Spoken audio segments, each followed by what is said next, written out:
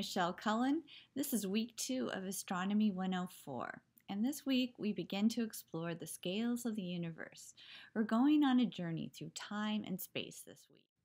Well, the universe is big, really big. And atoms and their building blocks are small, very small. I love astronomy as no other science stretches your mind to cover these types of distances from nanometers to light years. There's a broad range of units and scales on a visit to the Homestead Gold Mine in South Dakota. We're at the Sanford Mine. It's a retired mine that was a very productive gold mine, but we're learning about how there's been turned into a research facility for dark matter. They've got neutrino experiments going on under a mile underground, and there's universities from all over the world that are coming here to look at dark matter and dark energy.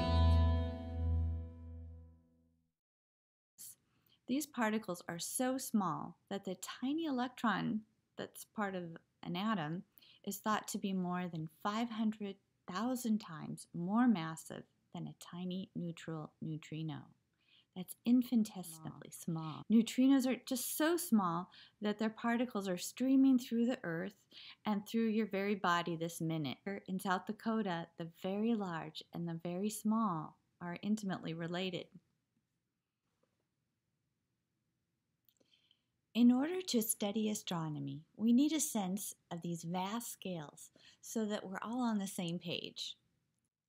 This week, as you delve into the learning objectives in Blackboard Week 2, the need for more than one measuring system and unit of systems will be obvious. On Earth, most objects are measured in the metric and metric variations, but we need to look at hundreds and millions of meters and kilometers for distance. It gets to be a little bit awkward. That's why we use the term astronomical unit, or AU. Beyond the solar system, again, astronomical units will need so many of those that it just becomes awkward again to use those for distances to the next star. So we're going to use the term light year. By the end of this mini lecture, I want you to be comfortable with some of the basic units of astronomy. One thing that I really appreciate about astronomy is that there's simple and direct names that are given to objects. In astronomy, we have terms like a black hole, pulsar, light year. But even though the names are simple, they're often literal and descriptive, you still might not have the exact concept down. So make sure you just keep track of it, write it down. It will really help you on the quiz. And remember, that's going to be part 1 of your reflective journal vocabulary, and you'll need to come up with 5 words each week that you don't know. Now, I don't assign these words to you because I don't know what you don't know. And you'll have to look up the definition and put that in. You can cut and paste that from the Astronomy Dictionary by Oxford, has an astronomy dictionary, or just Google it. So let's take a deeper look into the units of astronomy. Most of you are familiar with the metric system and scientific notation. They're the standard for science. Very big numbers and very small numbers can be written very easily. Very simply, 10 to the blank power, where blank is a number of zeros following the 10. So 1 is 10 to the 0 power, 10 is 10 to the 1 power, and 100 is 10 to the 2 power. A million, we just add it 6 power, so that means that we have a 10 with 6 zeros after it. Billion has 9 zeros, and trillion has 12 zeros. So the same way we can look at small numbers less than 1, and we use those with 10 to the negative exponent. You'll recall that 1,000,000.001 is 10 to the minus 3. OpenStax text has a great explanation if you're not confident on reading and interpreting scientific notation. You can refer to the appendix at the end of the OpenStax Astronomy as well for a refresher on the metric notations. You should be comfortable with deca for 10, centi for 100, kilo for 1,000. And on Earth, we'll measure these distances with meters, and we often use those prefixes. Like when we get beyond Earth, the kilometer is awkward. We could say that the average distance to the moon is 380,000 kilometers, and that's not too bad, but the moon is fairly nearby.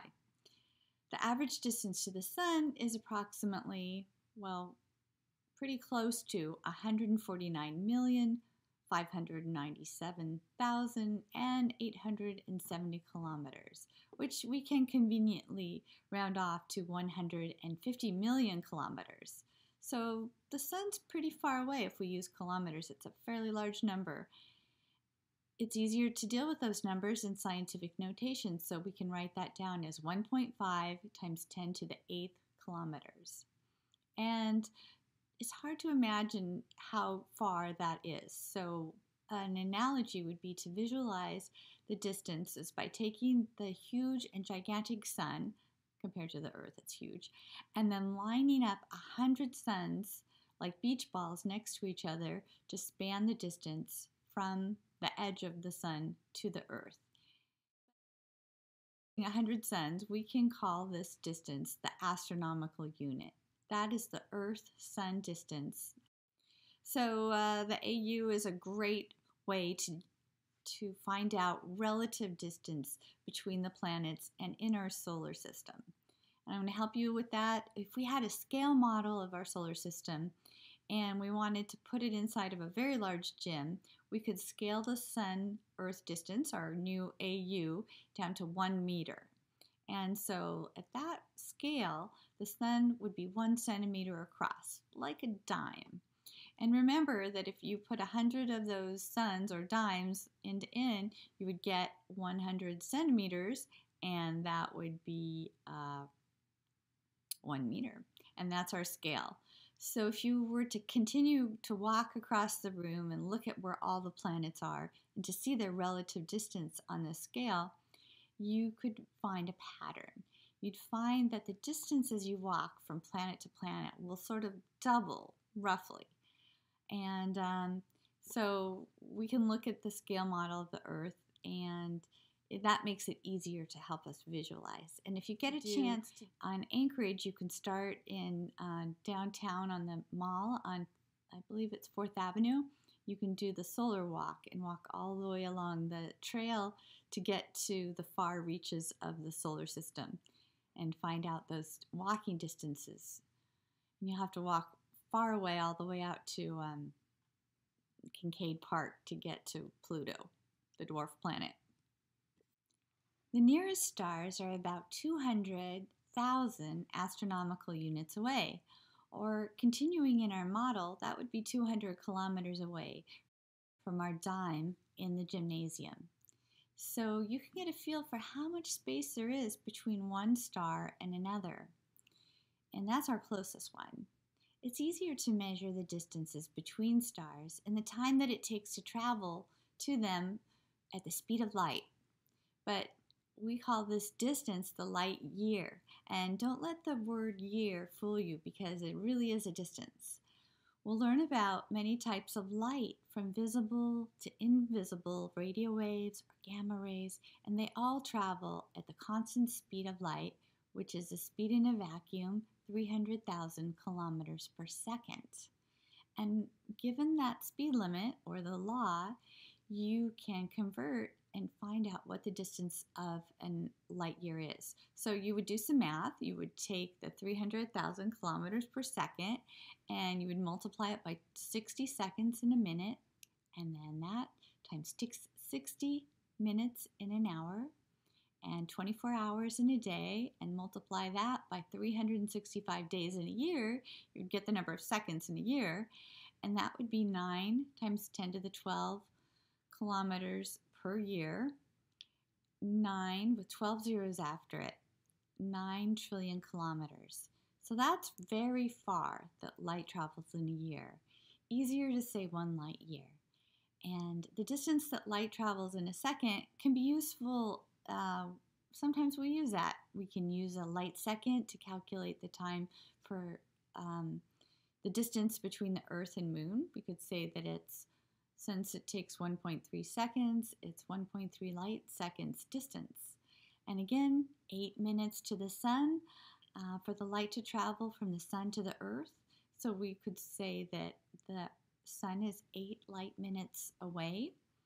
And again, 30 minutes for radio or white microwave communication to travel to Mars, depending on the Earth-Mars distance. And so we can see that the light year is useful for measurements of great distances. We can use it to get a sense of the vast distances in our Milky Way galaxy, which has over 300 billion stars in our spiral arm galaxy. Now, those 300 billion stars would be measured at a distance of 100,000 light years across. And our star, the Sun, is located 30,000 light years from the center of the galaxy. So that's about 2/3 of the way out on the spiral arm. You can say, you are here. That would be our location in our spiral galaxy. Now, if you look within those 300 billion stars in our galaxy, the nearest one would be 4.3 light years away. Our galaxy is clustered with a group of 50 nearby galaxies called the local group. And the nearest small galaxy is on the other side of our Milky Way galaxy. So we have to peer through the bright center of it, and it's difficult to see with a telescope because it's got so much dusty and light in the center of our galaxy. But it would be located in the direction of the constellation Sagittarius, and that galaxy is 75,000 light years away from the edge of our galaxy. But the nearest large galaxy that we can see, it's a large spiral galaxy like ours, and that is Andromeda, or M31. How far away is the Andromeda galaxy? More than 2 million light years. To think how many galaxies are out there and how many stars are in each galaxy. We've detected a network of 100 billion galaxies. To think that we're the only life in the universe, given the vast number of galaxies and stars within galaxies and planets around those stars in those galaxies, well, it's very unlikely that we are the only life. But the chance that we'll be able to connect across those vast distances makes it understandable, to me anyway, why we haven't seen life in the universe, at least just yet. So I've touched upon the universe of the very large in this unit, in this mini lecture, but I want to make sure that you can go inward and study the ever smaller and smaller units. I'll have some videos and you can read about it in the text. And I want you to really think about why we say that even solid matter, the solid matter of an atom, is mostly empty space. And that our atoms are far emptier than the solar system to the orbit of Neptune. So that relative distance of the Sun to Neptune is pretty dense when you compare the distance from the center of the nucleus of an atom to the electron cloud spinning around. So please study the cosmic calendar as well for a sense of time scale, because it's hard to understand 13.8 billion years. But if we compress that again into a scale factor of a calendar year, it makes it a little bit easier to understand how long the solar system's been around and how long life on Earth has been around and how long history has been here. There's much to learn, and we've only taken our first steps into the universe. Be sure that you go through the learning module week 2 and also look at those deadlines for your assignments. Don't forget that you were supposed to do the lab on a separate course shell in Blackboard. And we'll follow the same pattern of assignments each week. Well, I hope you enjoy learning about the scales of the universe. Hopefully nothing is too new, but if it is, take some time to read over and